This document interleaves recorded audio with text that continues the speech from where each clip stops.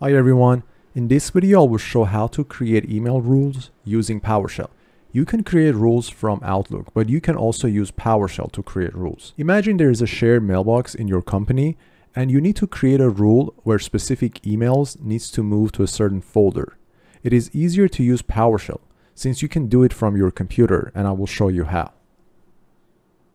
If you create an email rule in Outlook, you need to specify different conditions. For example, if the email comes from a specific sender or has specific words in the subject. And it is the same in PowerShell. And because of that, I included a link to Microsoft documentation where you can see the list of syntaxes.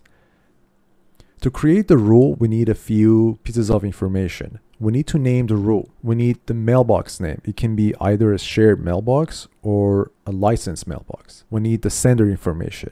And after that, we'll decide, are we going to move the email to the specific folder? Are we going to copy the email? Or are we going to make the email as important?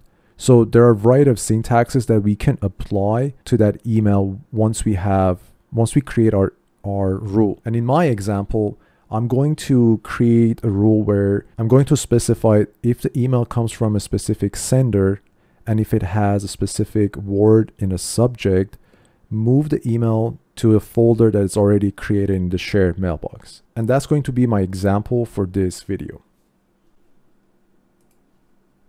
I'm already connected to the ExchangeOnline, and make sure you run your PowerShell as an admin and connect to the ExchangeOnline.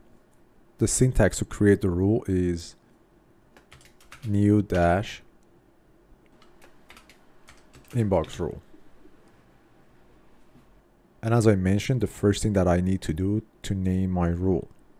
So it's going to be dash name.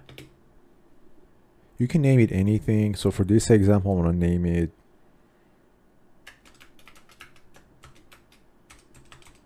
shared mailbox. Then I have to include name of the mailbox. So as I mentioned, it could be a shared mailbox or licensed mailbox, and it's going to be dash mailbox. And here's the mailbox that I'm going to create the rule for. So the mailbox called training, and the department asked me to move the emails to this folder called customers. And you need to get the path to the folder because later on you will see I have to include the path to the folder.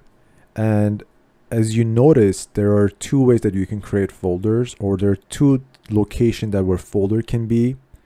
One is going to be outside. So if I right click on customers and check the properties, you will see it's under training.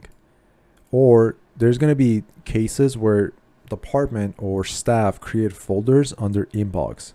And this is very important because if you include or give the PowerShell the wrong path to the folder, the email will never get moved to that folder or copied to that folder. So always get the path. And you can see here, this questions folder is under inbox. And if I get the properties, here's the path to get to that folder. And you have to include this path. Whereas customers folder has a different path. So I need to make sure I have the correct path to the folder. So I already have this here. The mailbox called training. So I have to include training. Here I have to decide, am I going to copy the email to the customers folder or I'm going to move? For this example, I'm going to use move to folder. So dash move to folder. And if I want to copy, I can just use dash copy to folder.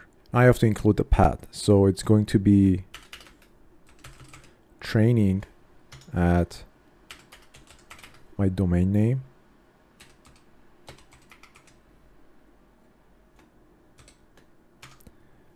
And then I have to include the folder name.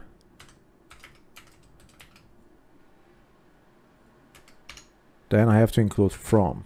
Here's the email address. Here's the sender's email address. Now I'm going to use subject contains word. So that's what I'm going to use. You can use different syntax or condition, but for this example I'm going to use subject contains words. You can also use subject or body contain words, but I'm going to use this one. I'm going to do invoice because that's what I want. And you can include more conditions or more words, but this one is going to be just invoice. I'm also going to include mark importance, so I'm going to make that high. I'm also going to include stop processing rule syntax. For this rule, I'm going to make it equal true. And what it does is it instructs Exchange to stop processing additional rules if the condition of these inbox rules are met. So it's optional, but I'm going to make it true. Just want to double check if everything is correct. So we have a new inbox rule. I've named it shared mailbox.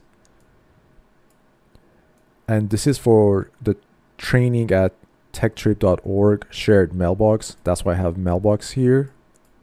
Then I use move to folder. I could have used copy to, but I use move to folder, or I think it's copy to folder.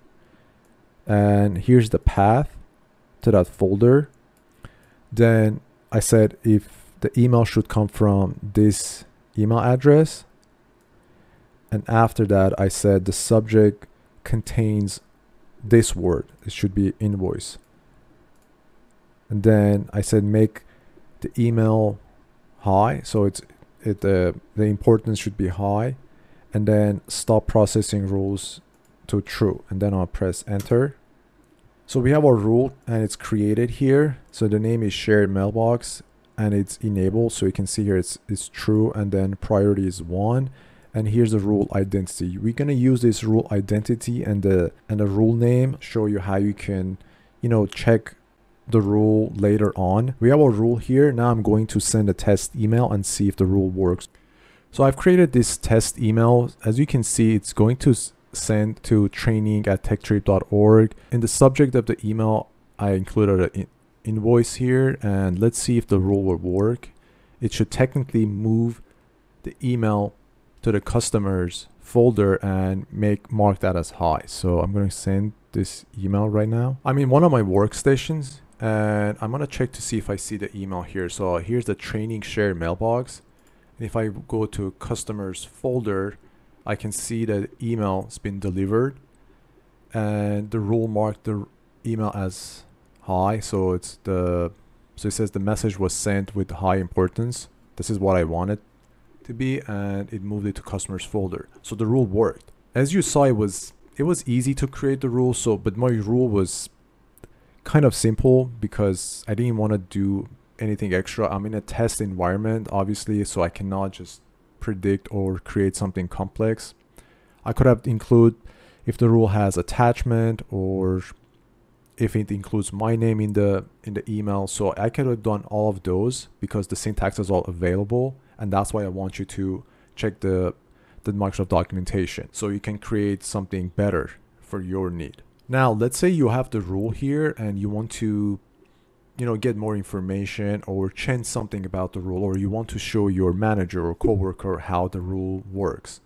To do that, you can use the syntax. So the syntax is get dash inbox rule. Now I need to include the mailbox name, so dash mailbox, and it was training mailbox. Then I'm going to include the identity of the rule, which is this one. And on the end, I'm going to use FL. And here's the more detailed information about my rule. Here, as you can see here, the rule is enabled. Identity is training. Here's the name, shared mailbox. Priority is number 1. The rule identity is this number here. And you can see from is from this email address. Here I use subject contains words. I use invoice. You can add more to this. And here it says move to folder. Here's the name of the folder that I used to move my emails to this folder. I said mark importance high. And is valid true and stop processing rules is true. So yeah, that's how you can create inbox rules, or mailbox rules I should say, using PowerShell. Let me know if you have any questions. See you all next time.